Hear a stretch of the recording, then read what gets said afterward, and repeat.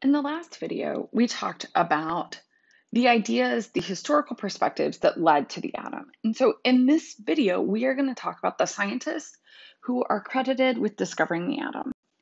So the work that we're going to talk about today really is bound under these scientists or is accredited to these scientists. Now, many of these scientists led teams: J.J. Thomson, Robert Millikan, and Henry Becquerel, Marie Curie, and Pierre Curie, and Ernest Rutherford. Many of these are scientists who worked with grad students or other perspectives, and these are credited with these discoveries.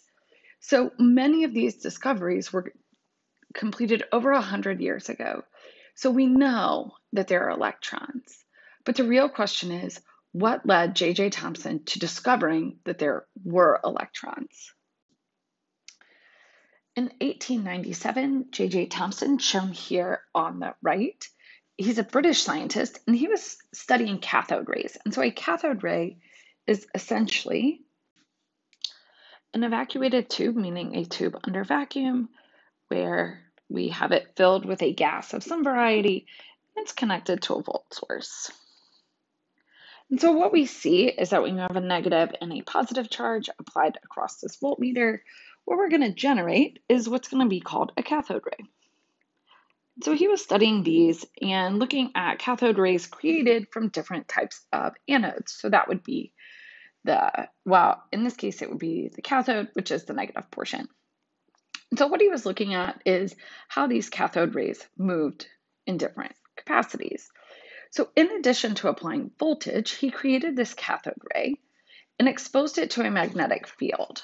So if we were to draw a second cathode ray tube, where we again have the ability to create cathodes, oops, that should be a positive sign. And so what we actually see is the ability to create a cathode and then study it by adding a magnet north and south. And it turns out on the other sides, we had additionally a different electric field. And so the question became, what happened when we applied these cathode rays? The cathode rays functioned through here. So what they noticed is when you turned on the North Pole or the magnet, we saw a shift, and we could see them go up, or we could see the cathode rays shift and go down. And so in other drawings of this that you may have seen, there's a much larger detector shown on the right. So what this deflection told him is that the movement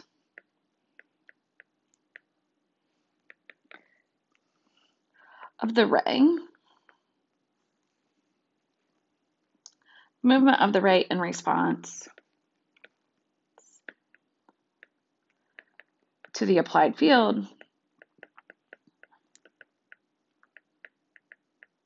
it suggests a negative particle.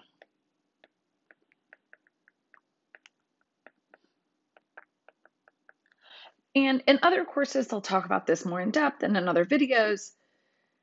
The thing is that when you adjust the magnetic strength or the electric strength, the particle moves in a way that is indicative of a negative particle, i.e., it is repelled by an increase in negative charge, and it is affected in the magnetic field as well. And so this suggests that there's a magnetic field. What he then went on to do was to change the strength of the field. So what that means is he applied more or less voltage. And once he did that, so by changing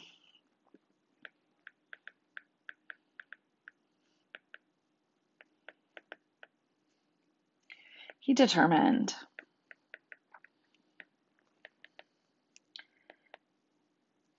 the mass to charge ratio.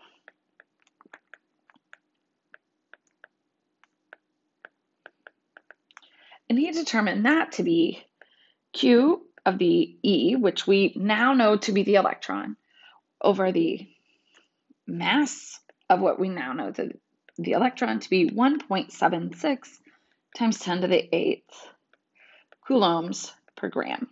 So this big C here is coulombs, which is the standard unit for charge. And so one of the other things he tried was to create cathodes of different metals, because maybe a hypothesis they had was that different metals would give different charge to mass ratios. So all of the different cathodes gave the same charge to mass ratio. And this suggests that the particle is the same. And so this negative particle, negative low mass particle, is the electron.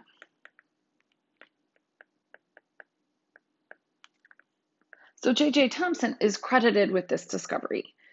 And so the next thing people or scientists were exceptionally curious about was the discovery of the charge on an electron.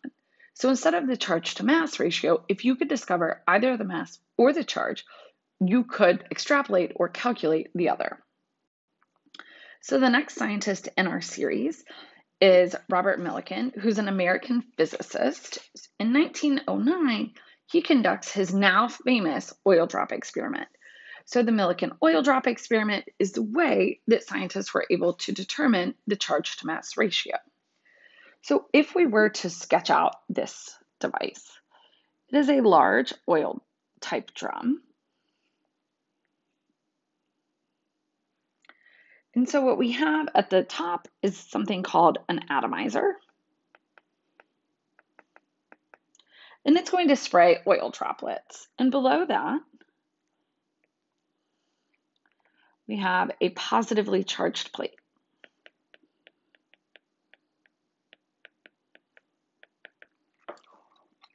Below that, we have an X-ray device. And so X-rays are going to allow the particles that fall through the positive plate to get a different charge. At the bottom, we have a negative plate. And here we actually have the ability for a scientist or others to actually watch. So this will be our eyepiece. So Robert Millikan and his students, what they did is oil droplets would be developed out of the atomizer. Only negatively charged particles or very small particles would fall through this plate. And once they got here, you could tune the plates. So these two plates, both the positive plate and the negative plate, would be tuned to one another, and you could essentially make drops hover. By getting the drops to hover in between, we can calculate the charge that is required. So if these tiny oil drops have electrons in them, which are coming from the X-rays, in this case, we're getting them to hover. You can then calculate how much charge must be applied. So Millikan and students, the X-rays gave negative charges to the particles. So by adjusting the strength, he determined the charge on each particle.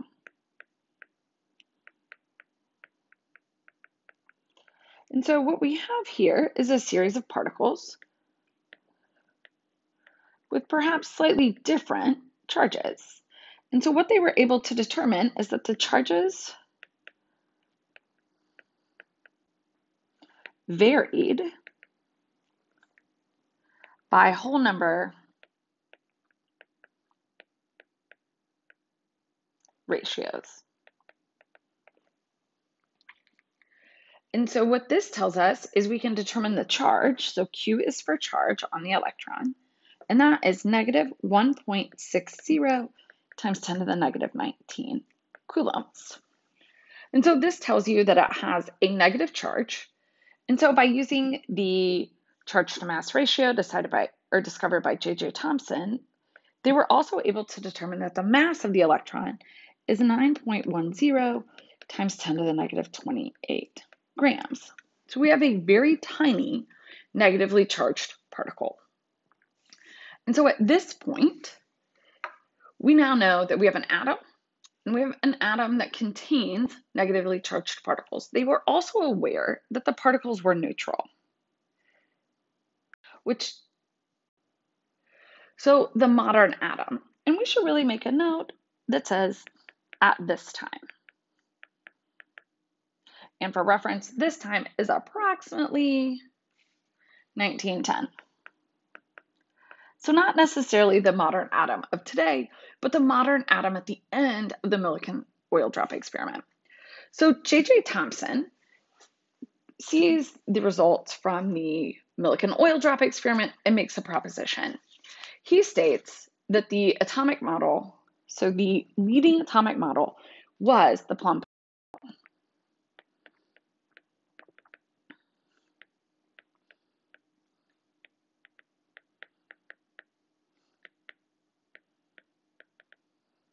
So the plum pudding model, or because I personally have never had plum pudding, but you can think of this as a chocolate chip cookie or any other component where you have kind of a sauce with large molecules inside. So the plum pudding model suggests that we have an atom, and in this atom we have discrete negative charges, and those negative charges are surrounded. Let's redraw our negative charges on top of our soup. So in this case, we have an atom with negative charges, and then we have a positive. In this case, we're going to call it a soup.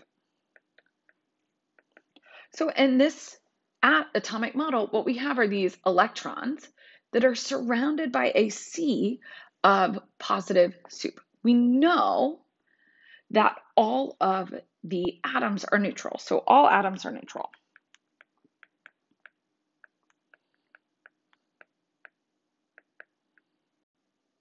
Tells us that all of these neutral atoms should, in fact, have an equal number of positive or an equal magnitude of positive and negative charges. So this was the leading atomic model. Likely, you are aware that this model is wrong and was not found to be the true model. In order to do that, the first thing that we needed to do was to acknowledge the discovery of radioactivity. So radioactivity is credited to 3 scientists, Henri Becquerel, Marie Curie, and Pierre Curie, shown over here on the right. So these 3 scientists won a joint Nobel Prize prior to the publication of the Millikan oil drop experiment.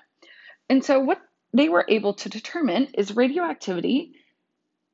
They discovered 3 types. So we have alpha, beta, and gamma radioactivity. So the alpha has large positive particles. The beta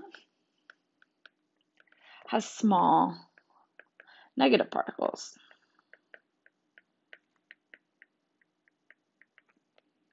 And gamma radiation is neutral particles. So these 3 scientists discovered radioactivity. And so their radioactivity is essential for how we were able to discover the modern or the more current nuclear theory of atoms. So in 1909, so roughly the same time as the Millikan oil drop experiment is published, we have Rutherford. So Ernest Rutherford sets out to prove the plum pudding model. So in the experiment, what we actually see is he sets out to discover the atomic theory. So what we have is an X-ray source, or in this case, it creates alpha particles, which, as a reminder, are large positively charged particles. He has a very thin sheet of gold, which we will color yellow. And then we have a detector. And so what we are doing is we are shooting these alpha particles at this thin gold sheet. And so the question became, what did we expect? So if we use the plum pudding model, where we have an atom with, in this case, our small negative particles, but a sea of positive. So in our expectation, we are going to shoot these positively charged particles against a slightly positive thing. And so what we'll see is a slight deflection, as opposed to something going all the way through or something being vastly repelled. So we expect a slight deflection.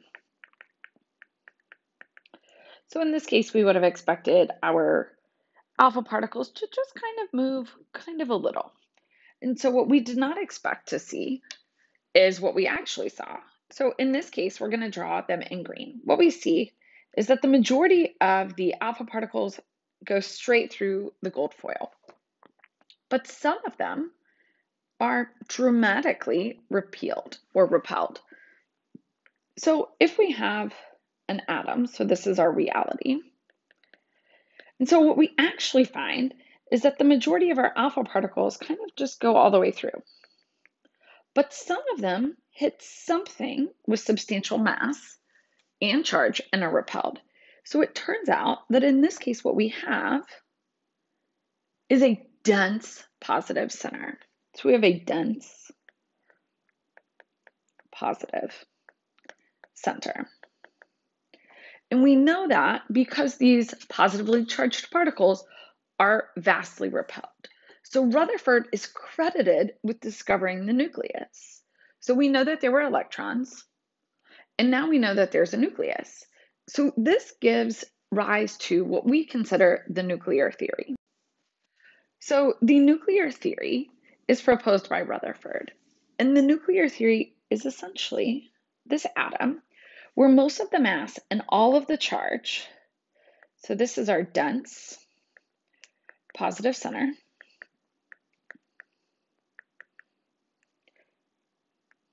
and so what we can see in this positive charge is it's in the core, and we're going to call that the nucleus.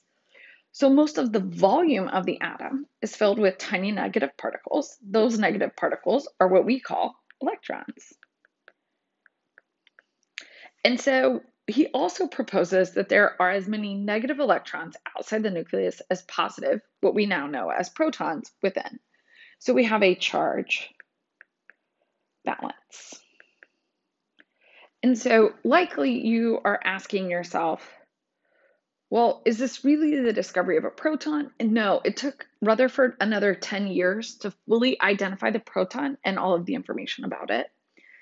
In 1932, so another 20 years later, Chadwick discovers the neutron. And the neutron was difficult because it has no charge, even though it has similar mass to the proton. So at that point in history, we know that all atoms have a dense positive center that we call the nucleus. It's filled with protons and neutrons, and they are surrounded by tiny negatively charged particles that we call electrons.